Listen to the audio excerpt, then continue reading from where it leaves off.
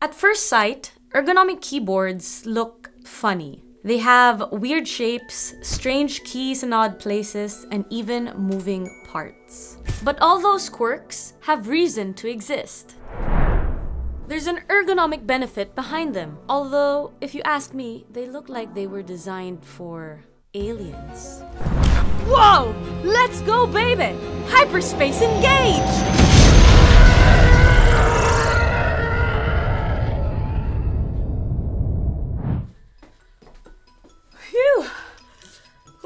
That was a trip. Hello Dygmates, I'm Dominique, and in today's video, we'll dive deeply into what makes a keyboard ergonomic. First, the split design. We've been over this more than once, but we can't stress it enough. A split design lets you align your wrists with your forearms, pushing your elbows slightly outward and your shoulders back, and helping you keep your back straight. Some keyboards have a fixed split layout that you can't adjust, like the Kinesis Advantage, or this Logitech, or mechanical keyboards with an Alice layout. But fully split models are more ergonomic since you can move them around and place them precisely to your preference. If you want to learn how to position your split keyboard, check out this other video. Number 2, tenting. On a regular keyboard, you type with your palms facing down, which can lead to pain in your wrists and forearms. To prevent this, some keyboards include tenting. It's basically a fancy word to explain the ability of a keyboard to tilt into a tent-like shape. These allow you to keep your hands in a more natural position while typing or gaming, similar to when you grab a ball. Anyway, there are a lot of keyboard designs with a fixed tenting position, like this Logitech Ergo K860, and others that allow multiple angles, like the Dygma Defy, the Dygma Raise, or the Moonlander. Although in some cases, you need to equip them with an accessory. Keyboards with tenting tend to be a bit more expensive and difficult to find. That's why many users get creative and find DIY solutions to tent their split keyboards, like our Dygmates did with the Raise before we launched its tenting kit. You can learn more about tenting and its benefits in these other videos. Number 3, negative tilt. Many conventional keyboards include tiny legs at the bottom so they could tilt them. Some people believe it's more ergonomic, but it's clearly the opposite. If your keyboard has a positive tilt, you'll suffer the consequences of wrist extension. You want your wrists to be at a neutral angle, and that's where a negative tilt comes in handy. But typing this way feels weird. The Dygma Defy, for example, has 2 reverse tilting angles to help you find the perfect posture.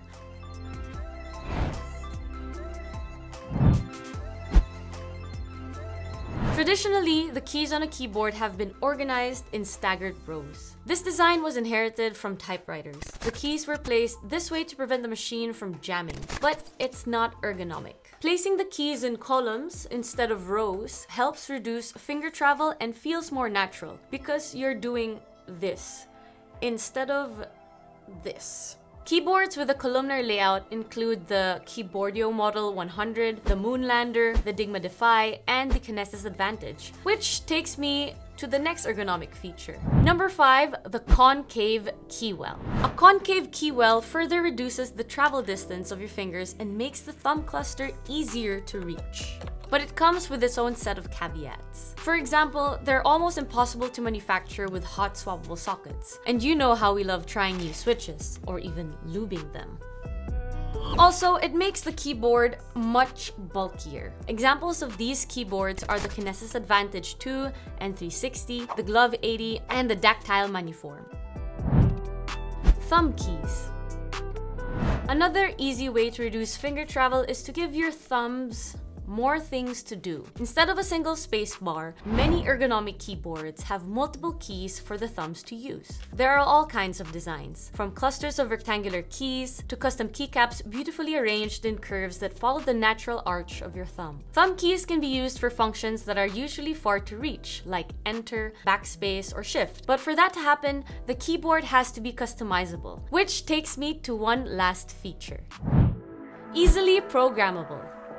Being programmable doesn't make a keyboard ergonomic, but it's a critical ergonomic feature. A programmable keyboard lets you personalize your layout and have multiple custom layers. If you combine that with thumb keys, you can have your symbols, shortcuts, and macros closer to your fingers, avoiding unnecessary finger stretches and contortions. Bonus track: wireless. From an ergonomic standpoint, this is an exciting feature.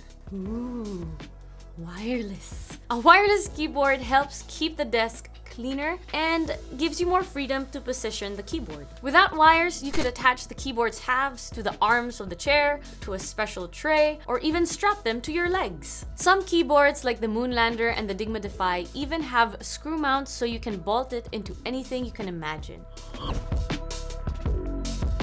The more of these features you have, the more ergonomic a keyboard becomes. However, it also depends on how well each feature is implemented and adapted to your personal needs and preferences. Not all tenting or thumb cluster solutions are equally comfortable. Keep in mind that there is a learning curve when using ergonomic keyboards. Some of the features need getting used to, so you might not want to have them all at the same time in your first ergonomic keyboard. You might get frustrated when trying to learn how to use it.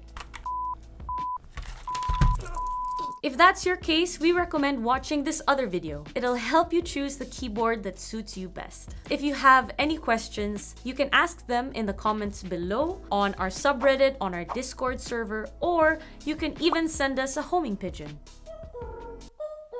The links are in the description below, except for the bird. You'll have to train it to do that. I hope this video was helpful, and see you in the next one. Whoa! Let's go, baby! Hyperspace engaged!